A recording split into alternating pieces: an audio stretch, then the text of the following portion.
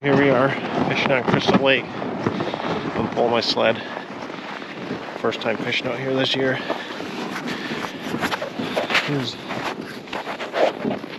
Hopefully you can see that. There's quite a few people out here. This would be the boathouse. That's the boathouse. It's no longer a boathouse, but I mean, you get it. It's like where these guys are at is where the drop off's at. It's probably at least 70 feet right there. Straight out to the deepest part of the lake. Those guys are probably quite deep. Not sure I'll pick license here, but see guys with quads. Have to see what happens. There's the shore. You don't have to walk very far. Right to there. Alright, let's see what we get. Okay, I walked another 20 feet or so.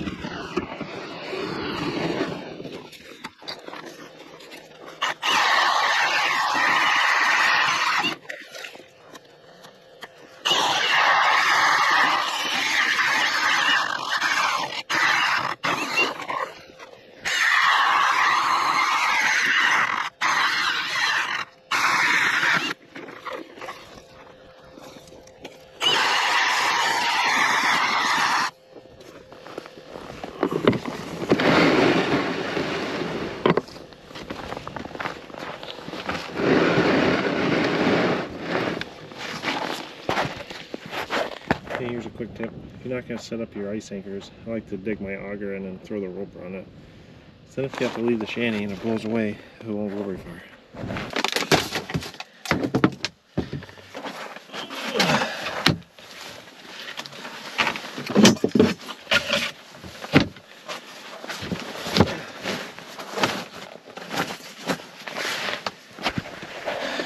The wind's kind of coming out of this direction over here.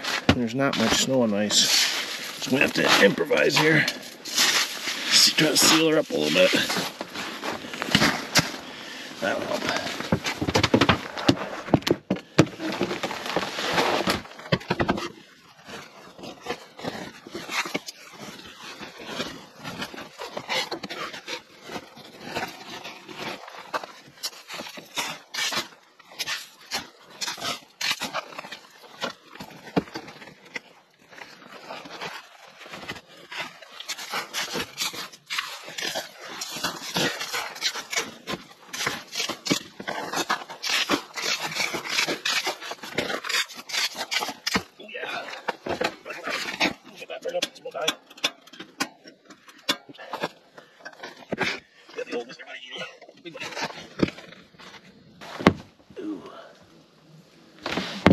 I think you can almost see the bottom.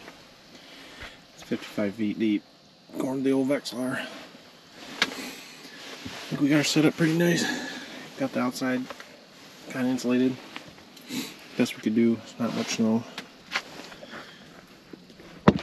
Gotta keep setting her up.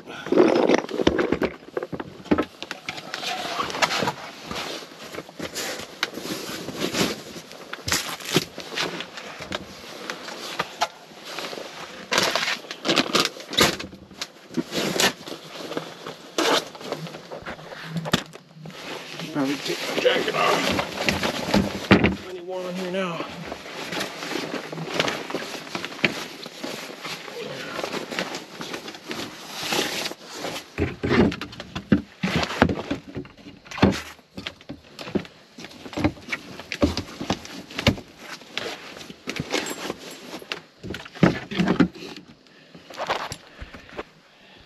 Here's a quick preview of the shack.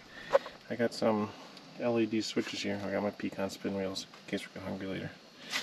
I'm gonna drink. Got my gloves. Got my jacket hook. Got blue, white, red. The red's super nice over the hole here. Just a little bit. Once a little later, you can see quite good.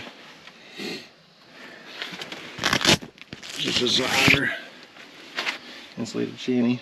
That thing on low was gonna burn me out of here. There it is. Let me get my poles out. Let's see what we can catch here.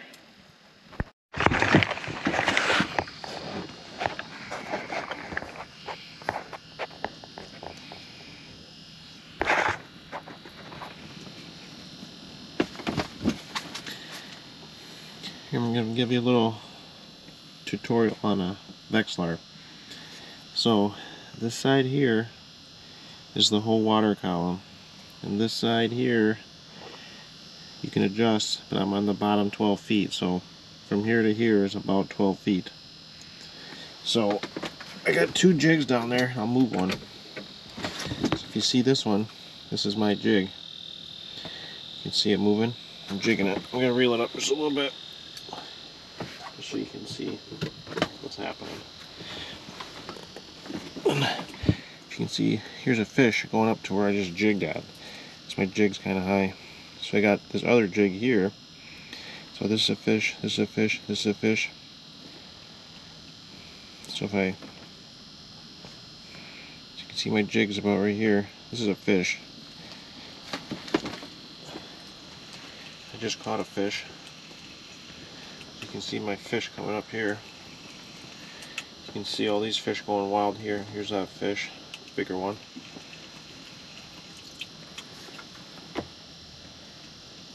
There's what I just caught, small perch.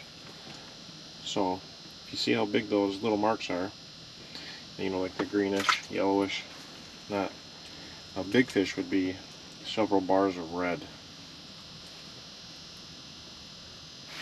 So you can see my jig coming down here. Kind of lost it there, but it's just because it went a little too far out as it was drifting down. So here's my jig again. So I'm going to do a little, turn up the gain a little bit. So you can see a fish immediately coming up to it.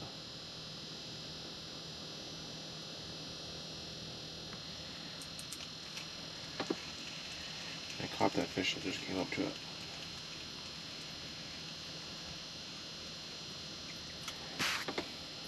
Again, he's not very big. So you can kind of see there's quite a few more fish down there, so, you know, judging by their mark, they're probably about the same size.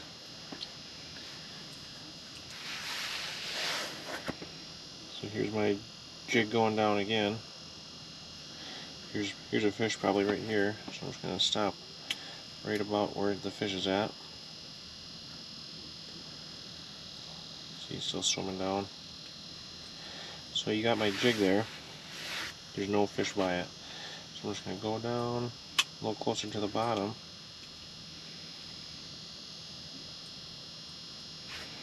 You can see this is a fish here. He's like, hey, oh, there's another one. He's coming in hot.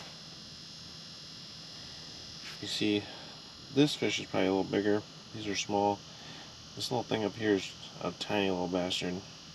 So I want one of these back here. I'm going to drop her back down there. Bad thing, those bigger fish are probably a little slower than the small fish.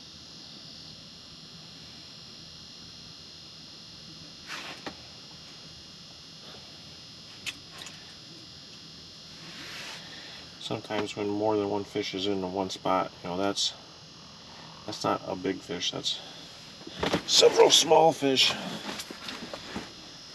See, and then we can, my jig's here at the top. I'm going to jig up a little bit. And these fish are, he's following me up. So, like I said, up here is about 12 feet, so he came up off the, ooh, this one. Coming in hot. This little guy is coming in hot. Oh, he's going back down. He didn't like it. Nope, freaking took off. That might be a bigger fish. Doubt it.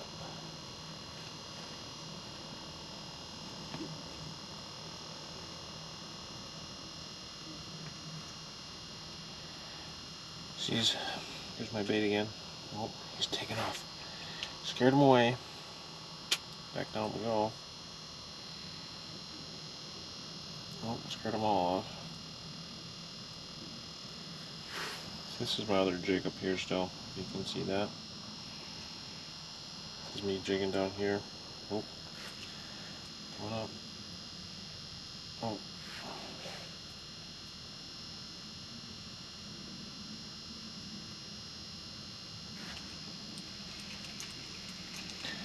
I didn't catch them, but if I had to guess, they probably have. Oh. See, I thought they took my bait off. It's still there. There's my jig again.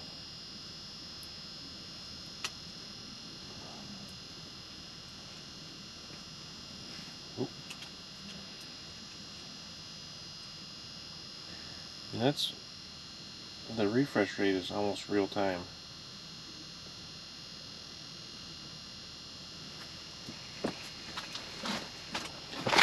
You can see he got off, as you can see. Oh, there it is, little Haley's jig. Little red spike. Shoot her back down there.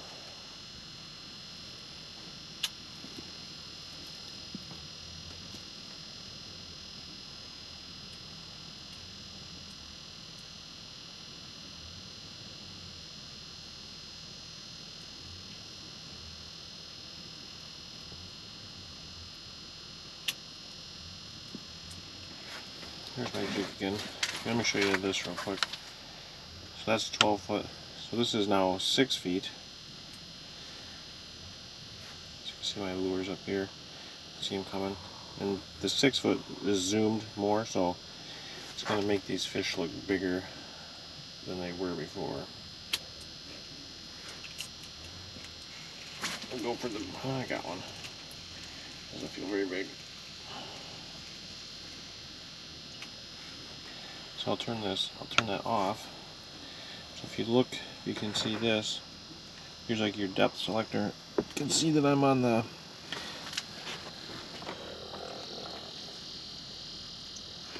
red one. So you can see how deep I'm in.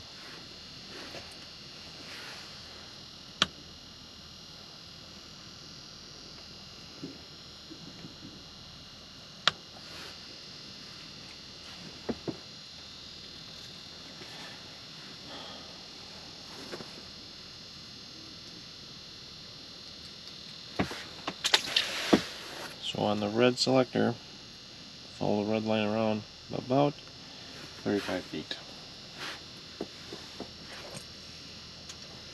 You can see that fish I just released swimming back down. There's my lure going back down. So this is the full depth. Here's a fish coming up. You can drop it right to him.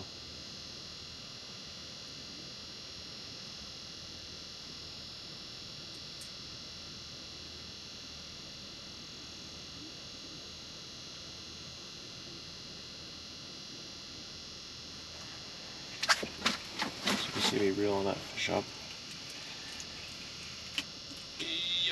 So you can see that he's almost to the top. And there it is. Small perch. Again. Judging by the size of those marks that are down here now, that's pretty much what all those fish are.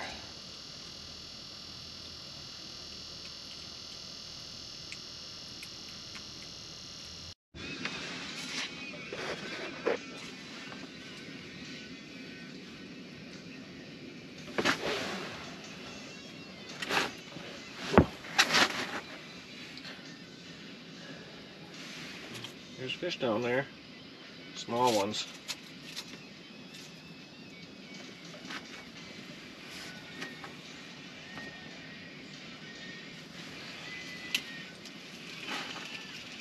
There's one.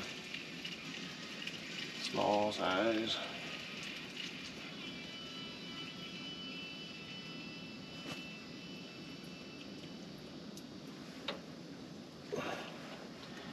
brought minnows for bait that are bigger than that.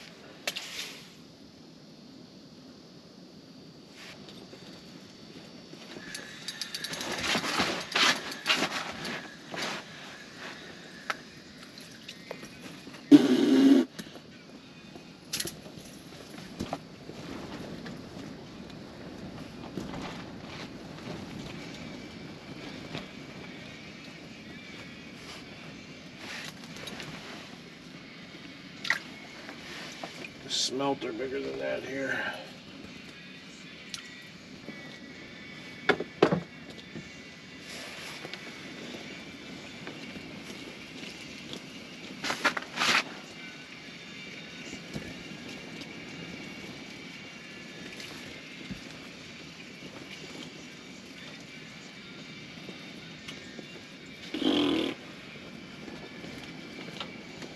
All kinds of fish down there.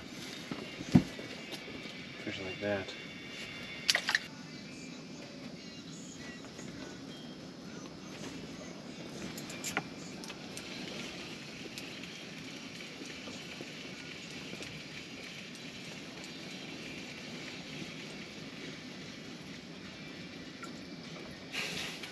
Biggest one yet.